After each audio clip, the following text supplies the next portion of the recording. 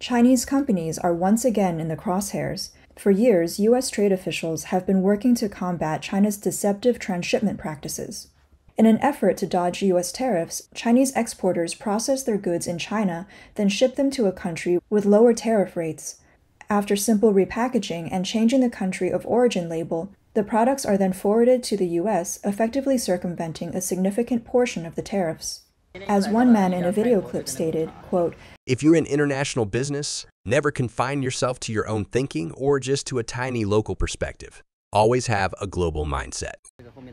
Another man claimed, Following the U.S.-China trade war, many supply chains, primarily serving the U.S. and Europe, have been forced to relocate to Southeast Asia.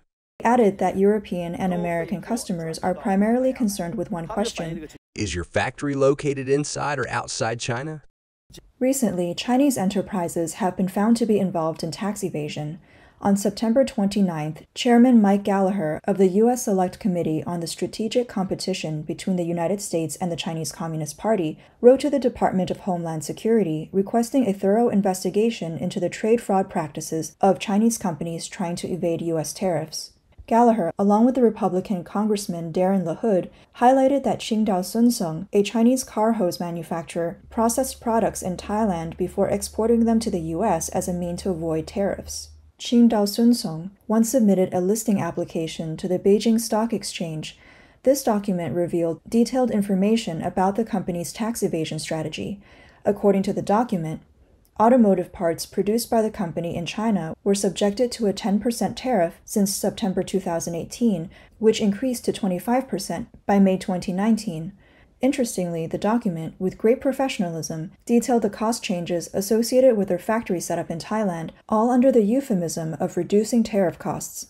Furthermore, the document showed that the value added in Thailand was less than even 10%, far below the 35% required for products originally produced in China. These tariffs are often referred to as Section 301 tariffs, named after the section of the 1974 Trade Act that the Trump administration used to impose them. The tariffs were introduced to investigate and address unfair trade practices by trade partners, and they have continued under the Biden administration.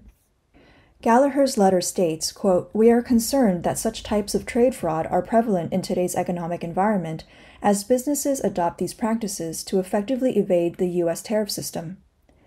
Moreover, during an August hearing on China's threat to American manufacturing, Gallagher commented on how China's undercutting prices and dumping have had devastating consequences for manufacturing, American workers, and economic security. He suggested that strategically imposing tariffs on China can reduce reliance on China and boost domestic manufacturing. This type of activity from Chinese enterprises began in the late 1990s. In response to import quotas on Chinese textiles, deceptive transshipment became rampant. According to the Wall Street Journal, U.S. trade officials have indicated that amidst the ongoing U.S.-China trade tensions, this phenomena has reemerged. Chinese firms are once again under scrutiny. The U.S. Department of Commerce reported in March that it's investigating whether Chinese solar cell and panel manufacturers are illicitly avoiding tariffs by expanding their operations into 4 Southeast Asian countries. On August 18th, the U.S. Department of Commerce officially decided to impose import tariffs on Chinese solar manufacturers accused of dodging tariffs and damaging U.S. industries. The Commerce Department found that several major Chinese solar panel suppliers, including BYD, Artis Solar, Trina Solar, and Venus Solar, were avoiding existing anti-dumping tariffs. They have been processing their products in Cambodia, Malaysia, Thailand, or Vietnam before shipping them to the U.S. Department officials also mentioned that tariffs will be imposed on New East Solar as the company refused to cooperate with an on-site audit of its operations in Cambodia. The case was initially brought to the U.S. Department of Commerce in March 2022 by Oxen Solar, a solar panel assembler based in California.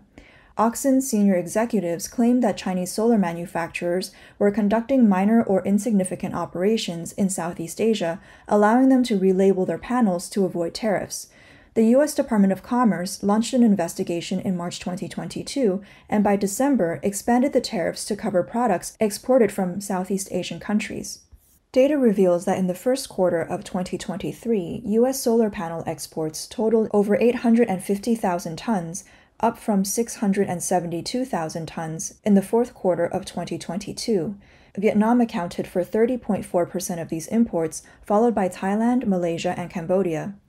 Statistics from Panjiva, a global trade data company based in New York, suggest that in the first quarter of the year, these 4 Southeast Asian countries made up 79.2% of the total photovoltaic module imports to the U.S.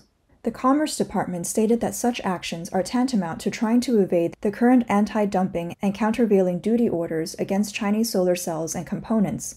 The ruling underscores the department's commitment to holding China accountable for trade distortions that harm U.S. industries. Under U.S. law, if there's evidence that goods targeted by existing anti-dumping or countervailing orders are finished or assembled in a third country using components imported from the targeted country, the Commerce Department has the authority to investigate. Such tax evasion significantly harms U.S. industries, workers, and businesses.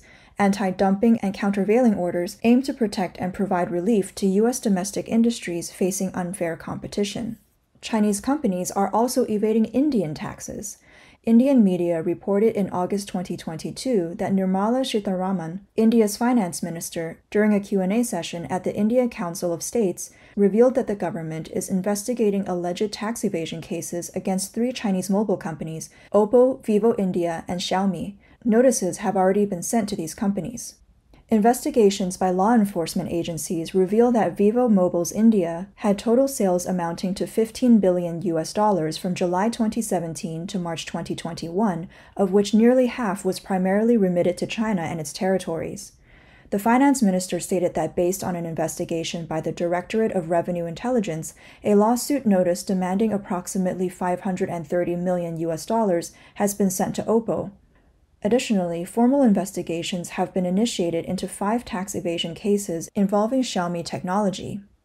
Like India, U.S. trade officials have grappled with these challenges for years. According to Wall Street Journal columnists Vladimir Babbage and Christopher Tang, one reason for the persistence of this transshipment phenomenon is that the standards set by U.S. Customs and Border Protection, CBP, for determining a product's country of origin are sometimes unclear.